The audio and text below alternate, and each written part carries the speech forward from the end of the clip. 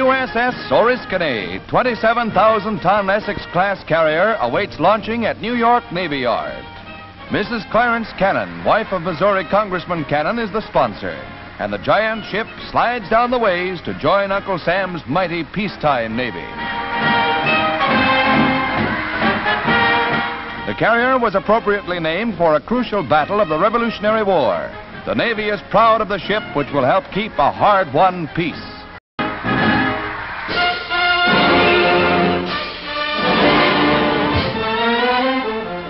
One of the war's top-drawer secrets was the making of the maps which permitted B-29s to bomb Japan into submission with such incredible accuracy. Army officers and artists at a California studio make a mock-up of the general area surrounding Tokyo. These areas are gradually pieced together to make a larger map. Not a single detail is omitted as the contour map takes shape. Even rice paddies and clusters of trees are indicated.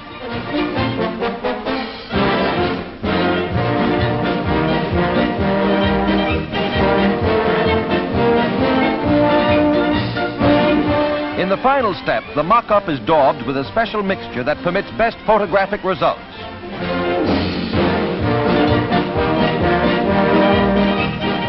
The larger sections are now pushed into place and final touches are added. When complete, the map is 80 feet long and 60 feet wide.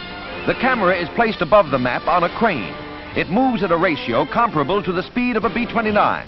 And this is the way it looks to a bombardier flying at 30,000 feet. Completed films were rushed to Saipan for the briefing of crews. No wonder they seldom missed.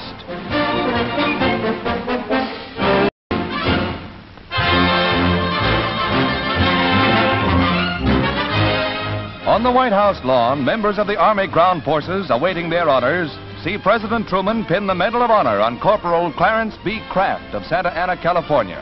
Officials look on while Corporal Desmond T. Doss of Lynchburg, Virginia, also receives the nation's highest decoration.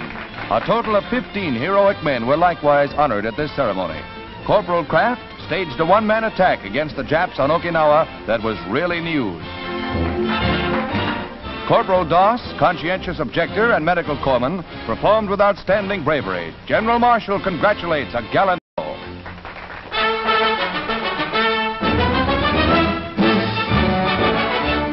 The customer that gets one of these lobsters will have no cause to complain that they were a long time in transit.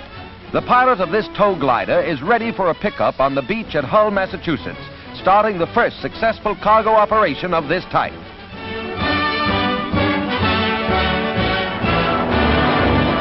The pickup plane comes in at 130 miles per hour and the glider gets away within 50 feet.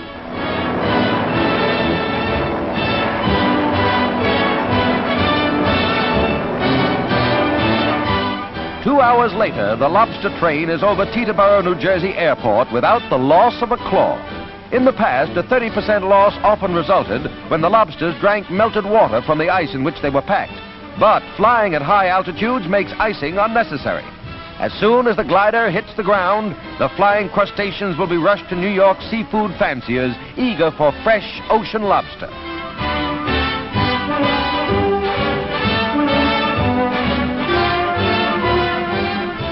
A forecast of bigger and better sky trains for the future.